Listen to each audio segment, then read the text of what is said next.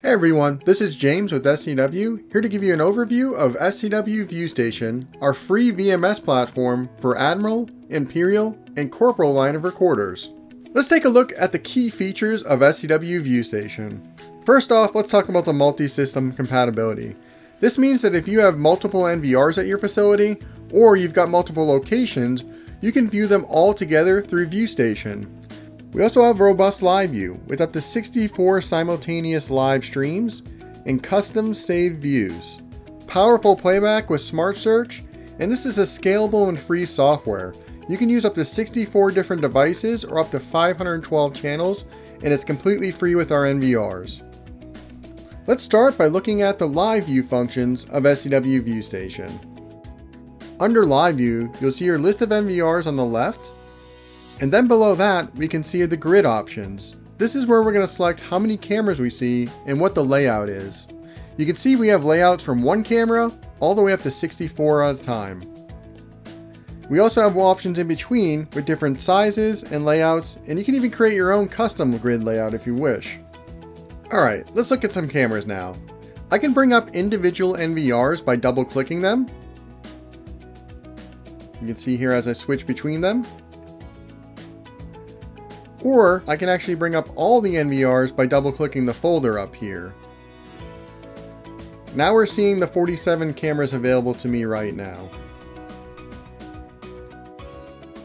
While you're looking at these cameras, you can drag and drop cameras to arrange them wherever you wish. You can also double click on a camera to make it full screen and switch it to the highest quality stream available. You can double click again to go back to the grid and it will switch back to the third stream. This is great for both bandwidth and computer resources. Now let's bring up one of my favorite features, Save Views. Save Views allows you to create a custom grid which you can easily bring up with cameras that you care about. Notice how I've got this grid option here now with one big one and 5 small ones. I can use a search function here at the top to search for cameras. Let's make a lobby view. I just simply grab the camera and drag it over. I'm just dragging and dropping the cameras that have lobby in their name, as you can see. And then I can grab a couple other cameras here, like this Paladin, and also the Radius or fisheye camera down here. Notice how I'm grabbing cameras from different NVRs and different locations, meaning that you can mix and match between different locations if you want to. I'm also able to choose what stream type I want. For this big one, maybe I want to switch it to the substream so I get a little bit higher quality view. Now to save this view, let's go ahead and click Save View and give it a name. I'll name this one Lobby. To access the Save Views, we want to go to the View tab on the left. From there we'll see our custom views. Notice how I have an outside camera view, a VIP camera view, and then I can jump right back to the lobby view we just created. Notice that it remembered that we wanted substream on this camera. Save Views is a very powerful feature that allows you to manage large systems more easily. Imagine you had 50 fast food locations. You could create a save view for all 50 of your cash registers. Or imagine you're a multi-story hotel. You could create a save view for each of your floors. The possibilities are almost endless with save views. Now let's move on to the playback functions where we can see our recorded footage. As you can see, playback looks pretty similar to live view. Let's go ahead and select a camera. I'm going to select this camera on the bottom, the Warrior 8.0 V3, and I'm going to select a date. We'll go back a couple days here to Tuesday, and I'm going to hit search.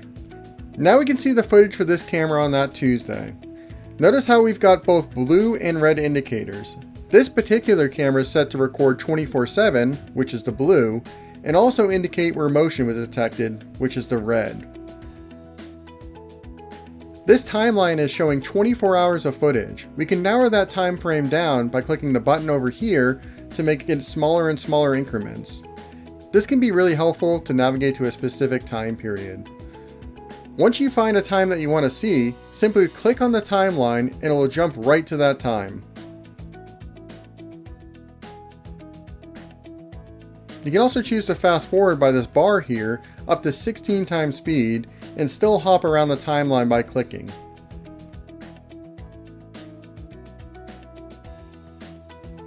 Another way of navigating to motion clips is by the bar here on the right.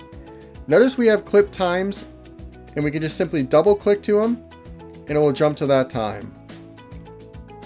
Now let's talk about how you export footage once you find it. One way of exporting footage is by the clipping function. This is a great way of exporting a small clip out of a larger incident.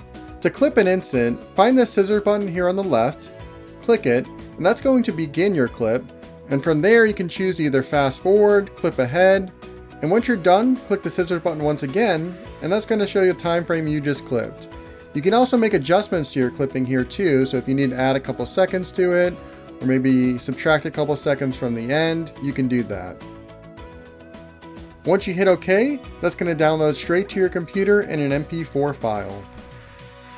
Another option for exporting footage is the download function. Simply click the bottom right download icon and you'll see all of the motion clips throughout that day. From here, you can choose one or multiple clips. Once you select your clips, simply click download. Sometimes you want to just download a specific time frame. To do that, click the By Time tab at the top and simply specify what time you want. Maybe I want to download from 9 to 10 a.m. Since this camera is set to record 24/7 and give us motion indicators, we'll get a full hour of clips out of this. For cameras that are recording on motion or VCA, you'll get whatever's available between the time frame you specify. So this is exporting footage. But what if you have trouble finding the clip you need? Let's take a look at the Smart Search function of SCW Viewstation. Smart Search allows you to choose individual areas to do a motion search on. Let's solve the mystery of who left this mouse on the table. To do this, I'm going to draw a grid around the mouse, and then I'm going to click Search. Let's zoom out of the timeline, and you'll notice that we've got two different colors now. We got both red and green. Red is for regular motion detection, and green is for where it detected motion in the grid we drew. Look at how much Smart Search has narrowed down what we need to comb through. Instead of having to look at all these red clips, we simply have 3 short green clips that we need to review. Let's look at the first green clip of the day. Here's somebody going into the room. They crossed the box that we drew earlier, and they're grabbing a mouse. Are they the one that leaves it? Nope, looks like he's taking it away. So that clip isn't the one we need. Let's take a look at the other one. I'll simply click on this timeline and we'll jump to that clip. Hey, he's got a mouse and he's leaving it on the desk. Looks like we solved this mystery thanks to Smart Search. Now the last thing I want to cover is how easy it is to add cameras to SCW Viewstation.